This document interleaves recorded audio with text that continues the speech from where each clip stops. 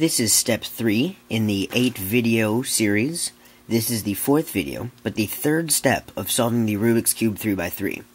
As you can see on my example cube here, I have the first side completely done, and it matches on the side. That was your first 2 steps, the cross and the corners. Now in this step, you will be inserting these edge pieces to finish the first 2 layers. So once you're done with this step, these first 2 layers will be completely solved, and all you'll have to worry about is the top layer. So now, moving on to my regular sized cube. As you can see here, in each of these spots, none of the pieces are filled in correctly. Even if it matches up here, it may not match up on the other side. So what you're doing is you're continuing to hold your solved side on the bottom. And what you're going to be doing is searching your top layer for an edge piece that goes in one of these 4 spaces. So right here, I happen to have one already matched up. This is red and blue. Now, red and blue goes between the red and blue centers, because if you look on a solved cube, red and blue right here is only in the solved position when between the blue center and the red center. So, it needs to match up with its correct centers. So, this piece needs to go down to here. Now in this step you will learn 2 algorithms, and they are of equal length and perform the same thing, except they work from different sides. So first what you do is you find your edge piece that you want to go in one of the spots, and you match up the side color with its center. So if this was blue and this was red, you would match up blue and blue. But in this case, I match up red with red, as I show right here. And what you want to do is perform the following algorithm. This algorithm will move the piece to the left. But, yes, it will move the piece to the left. So what you want to do is you want to hold it in front of you like this, so this red becomes your front face, and yellow is your top face. You want to do a U prime, moving your piece to right here. L prime, U. That moves your edge back.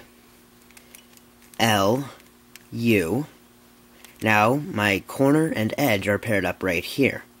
So all you need to do is an F, U, F prime. And now the piece will be in its correct spot. Now you're going to be performing that 4 times, either with this first algorithm that I just taught you, or with the other one, which I will show you now. Now you continue to look on your top layer for one more piece.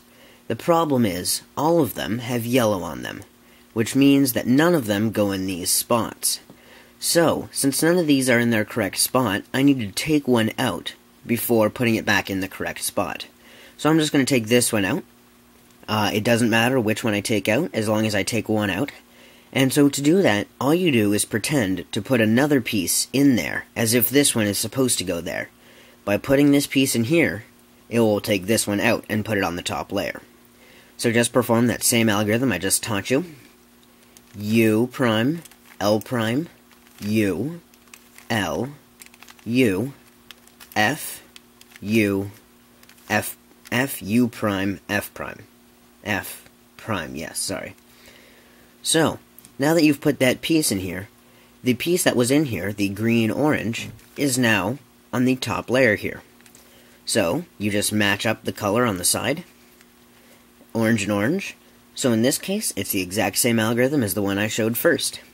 U prime, L prime, U, L, U, F, U prime, F prime. That puts the piece in here. And now, I should look on the top layer for another piece. There's one right here. Now I match it up with the side color, as you can see here, orange and orange, but this time the piece goes to the right. It is positioned on the left side, instead of the right, like the other ones were.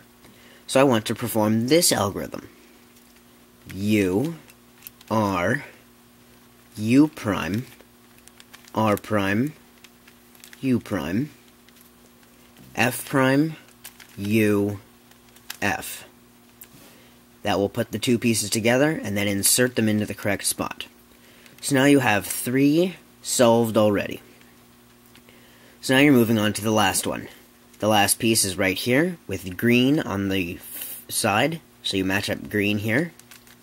And then, since it is on the right side, you perform the algorithm that I showed you first.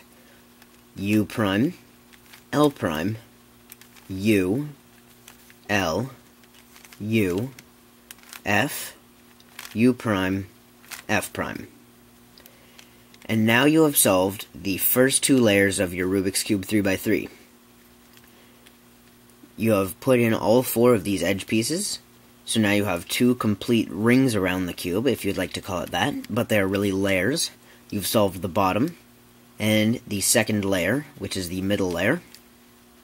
And now your next step is to solve the top cross, meaning flipping all of the edge pieces to get yellow on top, and create a cross, kind of like the way you did on the bottom.